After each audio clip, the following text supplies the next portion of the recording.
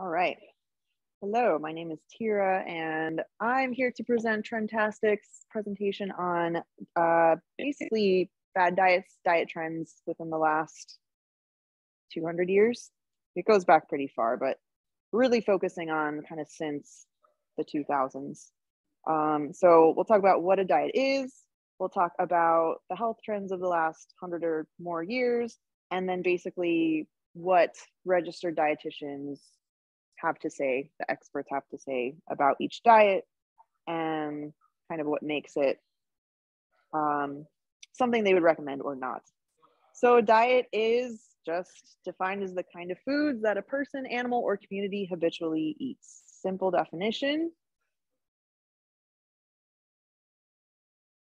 And usually the diets that are recommended by RDs, by registered dietitians, they all have balance. They're all, they all contain a lot of fresh fruits and veggies. They're high in fiber. They contain a variety of foods. They limit highly processed foods. They contain usually healthy fats, so mono and polyunsaturated fats like avocado, olive oil. And they contain protein. They contain carbohydrates, so the main macronutrients. And they're not restrictive. So that was a huge kind of thread through all of them, is they don't restrict necessarily, besides the highly processed foods, what you're eating, because restriction will lead, it's not sustainable. You will want to binge on whatever it is you're trying not to eat, and you'll backtrack. So sustainable for the long term. So kind of going in kind of chronological order. I know I've heard a lot of dairy-free diet. Dairy isn't good. It is good. It isn't good for you. Basically, you don't need dairy as long as you're getting calcium and vitamin D. And milk and milk products haven't really been, they started with agriculture, with domestication of cows. So before that, humans didn't drink milk. They didn't eat cheese. They didn't eat yogurt. Somehow someone tried some. I would have loved to see what happened in that situation. I'm just gonna try what this is, and humans liked it. And because it's so high in protein, people were selected for to survive because they were milk drinkers. Weight gain diet. This was just one of the diets that was mentioned, obviously as applicable if you need to gain weight.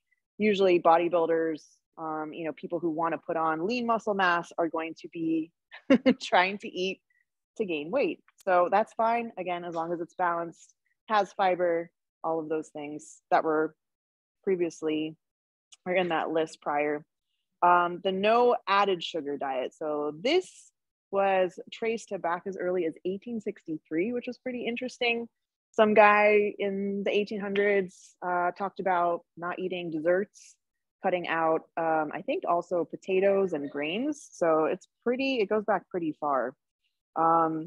It's fine. It really is, added sugar, things that don't include the natural sugars in fruit and dairy. So it's pretty solid advice. It goes back pretty far. Try to limit added sugars in drinks and in desserts and all of that stuff. The fertility diet came around in the 1970s. So this was kind of derived by a group of nurses who saw that women who were eating a particular way, which is basically just fresh fruits and veggies, balanced protein, fats, healthy fats, they were getting pregnant more often, and they had more successful pregnancies. So that was a big thing in the 70s. And then I'm sure I always hear about the Mediterranean diet. I feel like that is the one that makes the top of the RD list every year. I found that it started around 2001, so around there.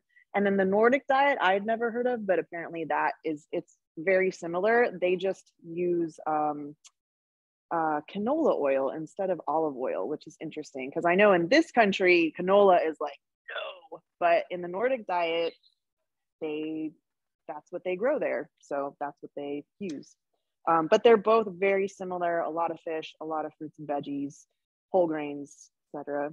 The volumetrics diet, this you might be interested in researching, around 2005. So it's just eating higher volume foods for satiation. So that basically includes getting a good amount of fiber, maybe not a huge bowl of cabbage soup, but yeah, you know, if you have a couple of tacos with lots of fresh veggies, fajitas, then you have a high volume of foods that are going to make you feel satiated, as long as it's balanced with protein and fat. The flexitarian diet, so kind of early 2000s, I think is really when mass media started blowing up. And so people were hearing about these particular ways of eating, and they were writing books about it and selling books on it. So flexitarian is actually gets a thumbs up by RDs. It's mainly not restricting dairy, not restricting meat, not restricting really anything except processed foods. But it's, you know, instead of being just vegetarian or just eating eggs, it talks about being flexible with the foods that you eat within your diet. The 5-factor diet, this one's kind of cool. So 2009, basically in every meal, you eat fiber, fluid, fat, forgot what the 2 other F's are now. Fiber, fluid, fat, I guess protein and carbohydrate. But if you hit those five factors in every single meal, then that will give you a balanced diet. The 80-20 diet around 2012.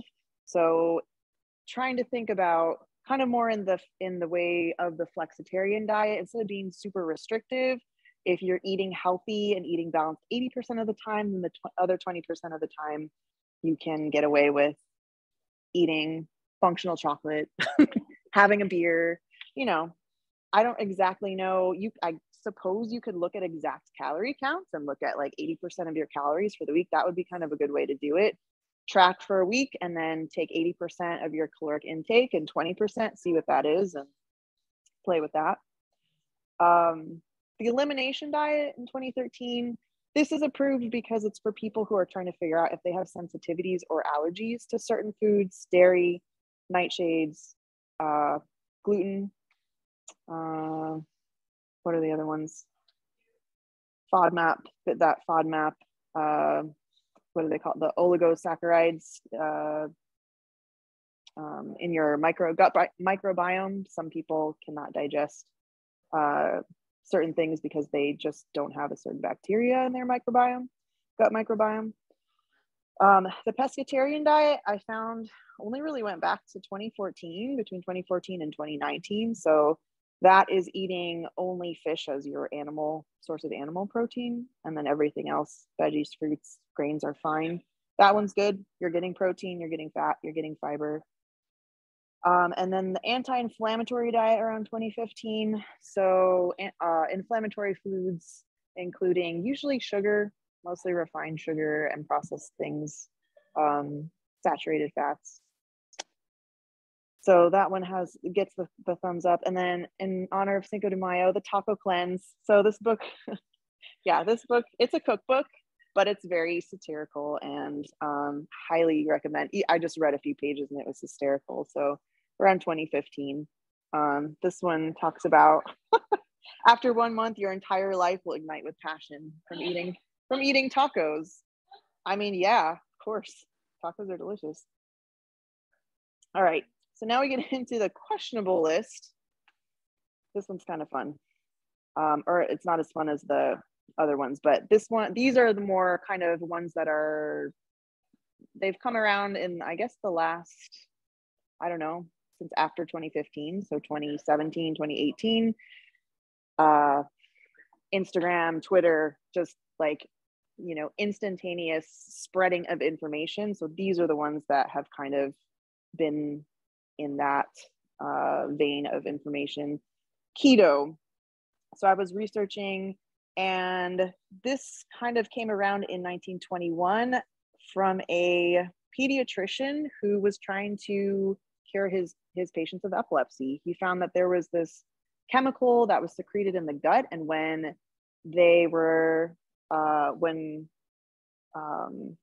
grains were taken out and carbohydrates were taken out of the diet, then the kids stopped having seizures.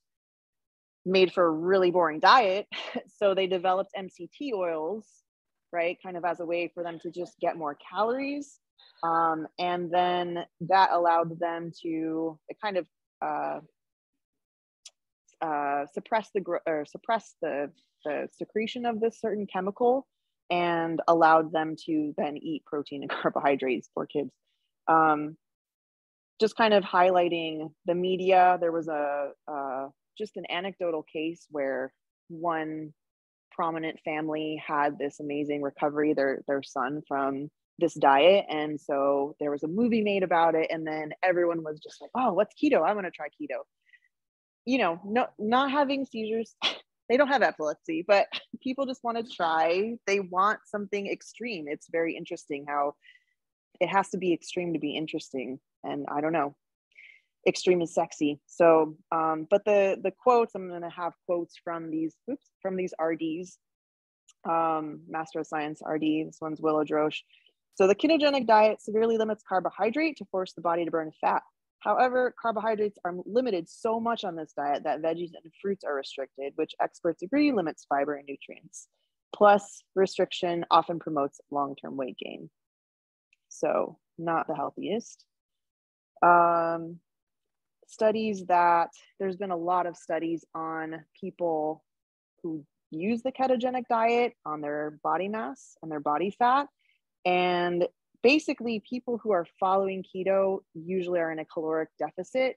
So people who are in a caloric deficit and people who are doing keto, they have the same results just because they're eating the same amount of calories. So this study, even with resistance training, they weren't able to gain any fat-free mass, which is, as you're aging, that's kind of what your goal is, so that you can sustain quality of life for a longer amount of time. Low fat and fat free. This blew up in the 1940s. So this was all about heart disease, mostly saturated fats. We didn't know what monounsaturated or polyunsaturated was yet. So it just kind of trickled through, whatever channels of information until in the 60s, it was this whole nationwide thing. Don't eat fat. Fat is bad. Fat is going to make you fat. Fat is going to give you heart disease and give you heart attacks. And so then by the 1980s, there were all of these low fat products and fat free products. And I remember seeing, just packaged cookies that didn't have fat. And I'm sure they were just full of who knows what chemicals and just highly processed. And ironically, around this time, this is kind of what the obesity epidemic, or when it started. So they were popular in the past for heart health, low fat diets, but we've learned more about them over time. Not all fats are created equal. Healthy fats, like what we find in avocados and olive oil, are better for you than the saturated and trans fats, which should be limited. So low fat, no fat diet, no bueno. Gluten-free, this was also around the 1940s. This was kind of around the 40s in Europe was when they were having, there was war going on. And so there were a lot of research studies being conducted in orphanages and hospitals, and people who were children who were diagnosed with celiac disease found that they did a lot better when they didn't have wheat and rye flour. So again, people don't necessarily have celiac disease, but they think that this is healthier. And so as of 2020, up to 7% of the population, I think this one particular study was South America, but a lot of people consider themselves gluten-free, even though they don't necessarily have celiac disease, but that's how they choose to eat. So it's medically necessary if you have celiac disease, or if you have non-celiac gluten sensitivity. That is a thing. That's what the elimination diet tells you if you're sensitive or not. But you only really need it if it's medically necessary. If you don't, then it just creates nutrient imbalances because you're not eating any grains, usually. Vegan. This one's near and dear to my heart. So this term came around the 1940s, 1944, when just some dude wanted a word for a vegetarian who didn't eat any eggs or dairy. Now it's kind of more of a lifestyle. It's people who don't believe in the exploitation of animals. So they do not use any animal products. They don't wear leather. They don't eat honey.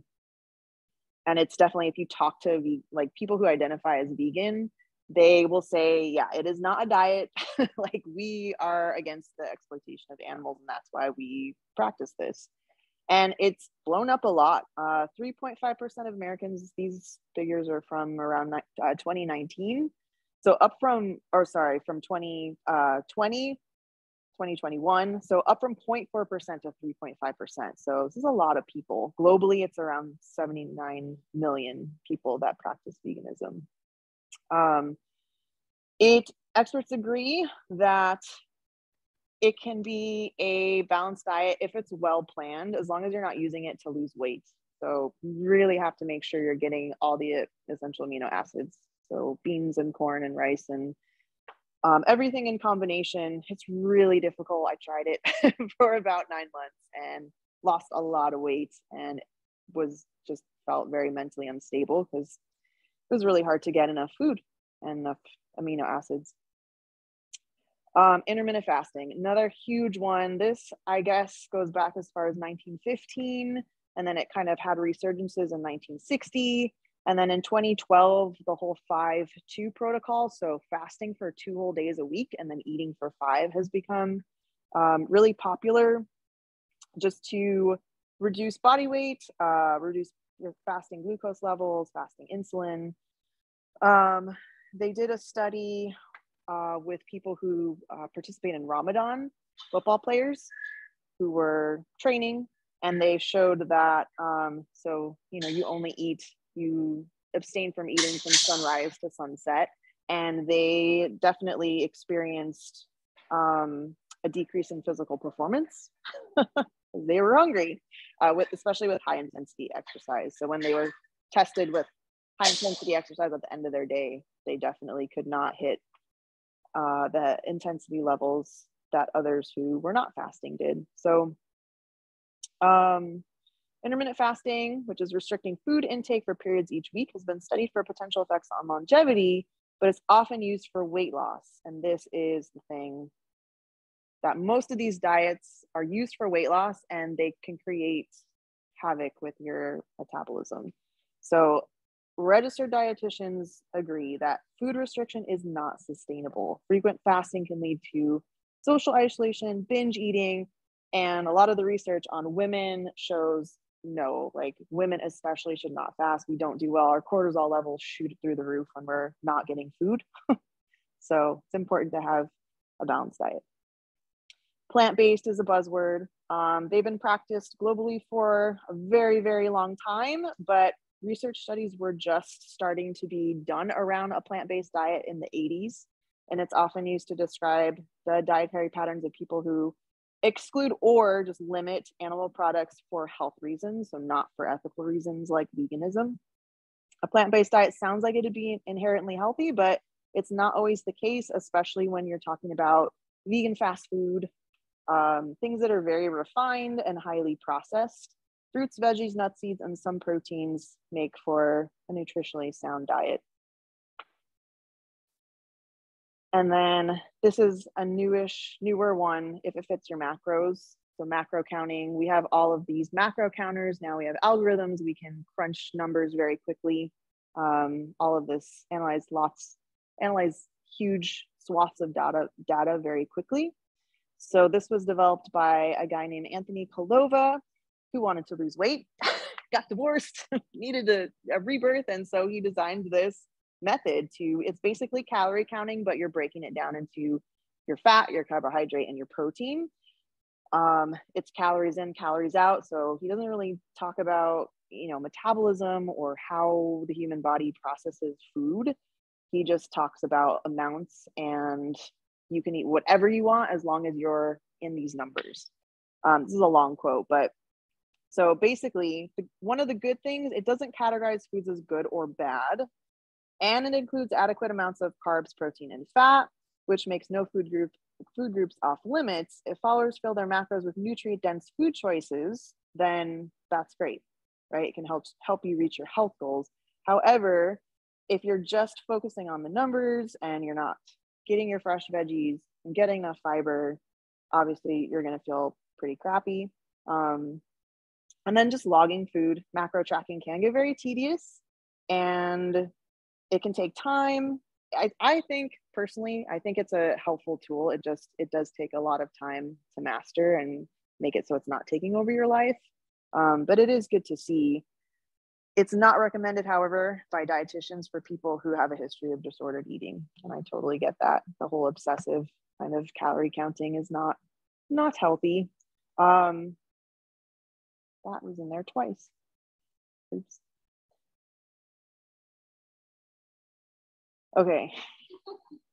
These are great. This is fun. Fun time. Playtime. Okay, detox diet. So detoxification has been around for a very, very, very, very long time. And it's not necessarily through diets. I know through studying Ayurveda, so many processes of yoga and abstaining from not just food, but other things, stimulation and everything. Roughly for 4,000 years, there are many cultures globally that practice some kind of detoxification rituals. The master cleanse diet, though, started in the 1940s, gained popularity in the 70s. And I think, so that was the lemon juice, honey, and cayenne. Yeah, yeah. Tell me about what, you just drink that all day? Could you drink as much as you want?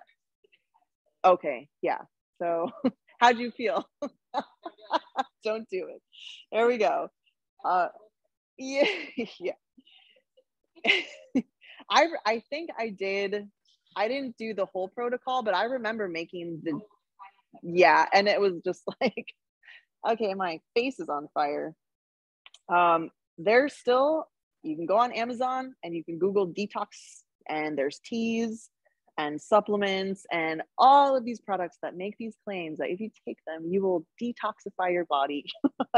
But the experts say that if you are taking care of your body with a balanced approach to food, adequate sleep, movement, then your system will naturally detoxify. A lot of them are pretty restrictive, and they can promote food fear, which is a very real thing. Baby food, this is one of my favorites. I love this quote.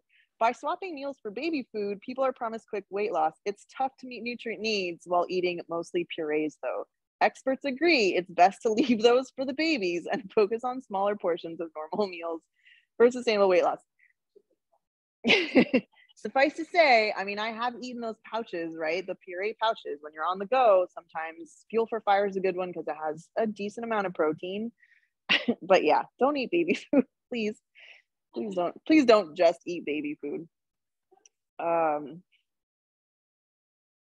Ooh, wow, I don't know why this is skipping. Okay, pizza diet. I know, I was thinking of us, like, I hope he's not here. Several variations of how many variations of a pizza diet can you have? Like, okay, you eat nothing but pizza, like, what else is there? But apparently several variations exist. Pizza is great, but any diet that focuses on just one food is not sustainable or nutritious. So you can eat pizza, you can eat tacos, but please eat other things. The 4-Hour Body Diet, I remember reading, I don't know if I read this book, Tim Ferriss. I don't know if you've heard of him, but he's written a couple of books now and pretty outlandish claims. So it's low carb. It has other like very specific things. There's a cheat day where you can just eat like whatever you want and however many amounts you want. And the quote is, you can lose 20 pounds of fat in 30 days, which is insane. Like that. Yeah.